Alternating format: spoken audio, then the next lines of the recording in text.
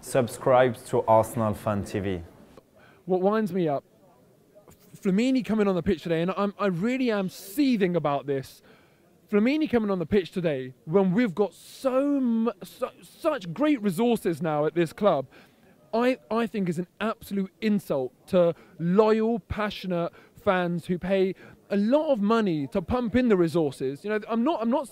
These things are linked. You know, we pay a lot of money, and I think it's fair that that money gets invested correctly. For Flamini to be anywhere near the squad is an insult